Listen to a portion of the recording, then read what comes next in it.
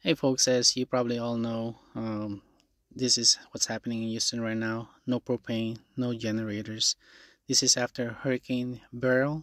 It's only a Cat 1, but it caused a lot of inconvenience, especially for those who doesn't have any power right now.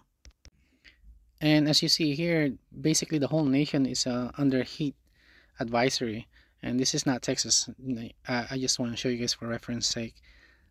This is currently the temperature across the nation, and this is what I want to really show you guys. What I have here for testing purposes is, if you have a small system just like I have, I got 6 panels which is 100 watt each, uh, so it's about 600 watts of a solar panel that I have hooked up to my portable power station, which is what I'm going to show you right now. And this is what we're going to use for a power source for our fridge and a window AC. Right now it's pulling in about 300 watts. It's very cloudy outside, and right now the fridge is the only thing that's on at 91%.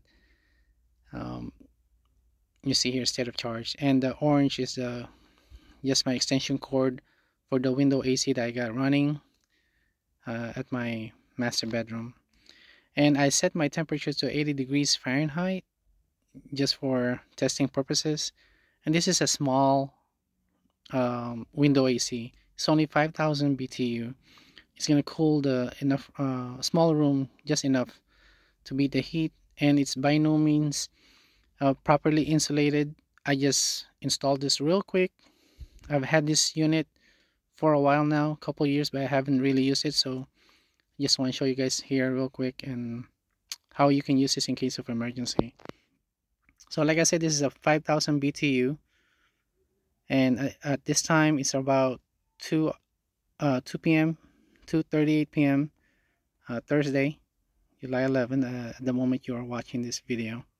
So the test basically is how trying to see with my setup, a 600 watt solar panel, 2000 watt power station, if you or something similar, how long will this run, especially during the heat.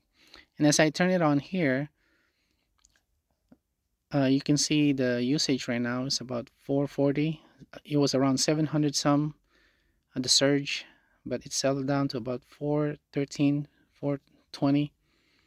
And I only have this setting in the medium cool and slow fan. Well, the reason for that is I want to make sure, in case of there is a power outage, this is the setting that I will be using. You know, you want to prolong the usage as much as possible. You don't want to freeze your room. That's not the purpose of this video.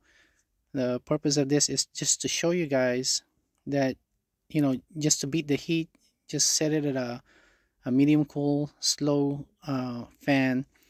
So just to beat the heat outside, because a lot of folks right now are really having it with this heat.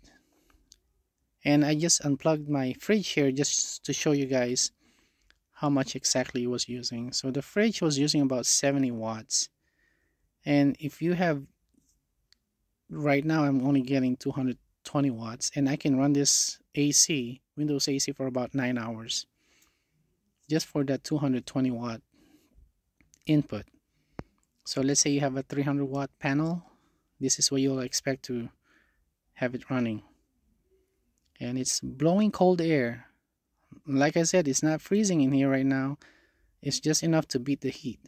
That's the purpose of this video. So I insulated it a little bit more, and I'm not gonna tape it all the way down because this is just, like I said, for testing purposes. And there's still gonna be some gap, but you know, just try to do my best here for reference sake. So it's blowing cold air, and it's very comfortable in here right now. I don't have a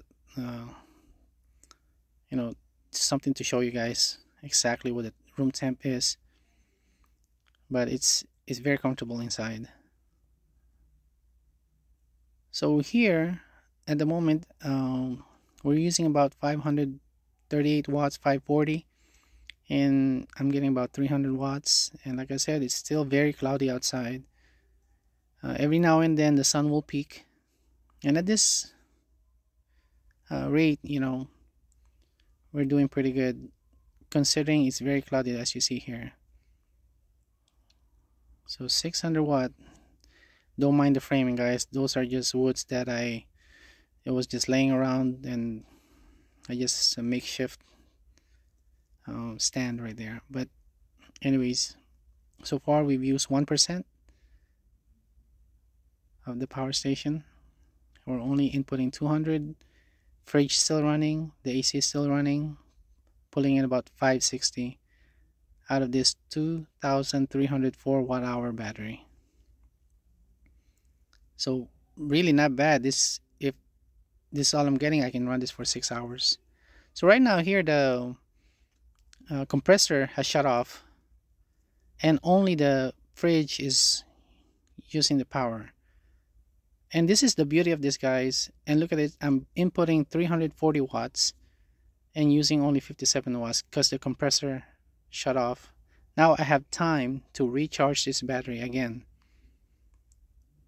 and at this rate it's going to recharge in an hour if the compressor doesn't kick on again. If you have something similar setup like this, whether it's a power station or your own DIY battery bank and some solar panel, this can work. And if you want to be more efficient, you can cover your doors, your bathroom doors, your room doors, just to keep the cool air in. I just want to show you guys that.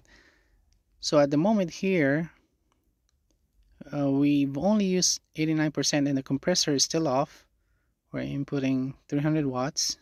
Fridge is still on, still running. So the idea here is you're both saving your food, you're not wasting it, you're not throwing it away and wasting hundreds of dollars of food, and at the same time being comfortable in one of your small room.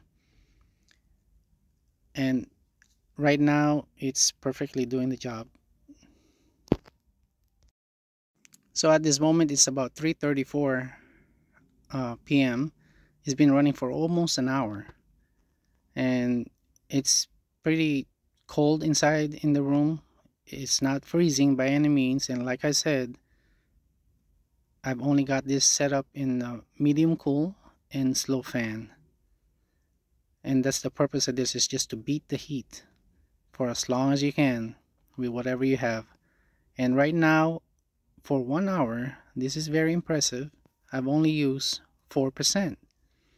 The fridge is still running and the AC is under fan mode, and I'm inputting about 500 watts. So 5% for an hour, guys, just think about that. And right now, just want to show you guys the compressor just kicked on. And even if that compressor kicked on and I'm getting about 580 right now, it's basically, the AC is basically running under solar condition. It's not even using the battery at the moment. So if you really have a good sunny day, no cloud in the sky, and you're inputting about 500 watts for a 5000 BTU window AC and still run your fridge, it's a perfect setup. By no means this is for off-grid living. This is for emergency purposes.